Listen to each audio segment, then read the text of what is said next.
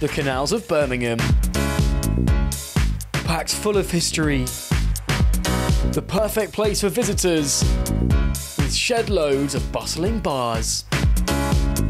And there's one hidden gem sat right on our doorstep. Gin Vault opened in June 2016. We've been trading for nearly 3 years. We started off with 28 gins when we first opened, and we have close now to 400.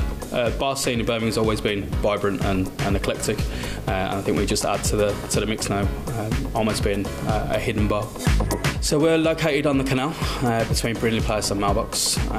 We're 5 minutes from Birmingham Marina, 10 minutes from Grand Central, and we get a massive flow of people walking down the canal on a daily basis, more obviously during the weekends. So our gins come from all over the world, like a lot of gins do. We've got gins from Australia, we've got gins from Ireland, New Zealand, Canada.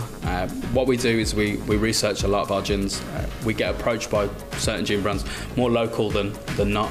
So we do a lot from, I say a lot, we do a few from Birmingham area, Leicester, and so on. But it's just a case of just sourcing, researching, and so on.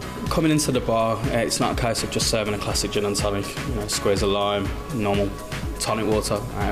We ask questions in regards to what type of gin people like, what type of flavours they like, what gins they usually drink at home or when they're out and about. And it's a case of educating them in regards to, do they want to try new gins, or did they know that this gin is similar to that gin, or do they want to try something totally different?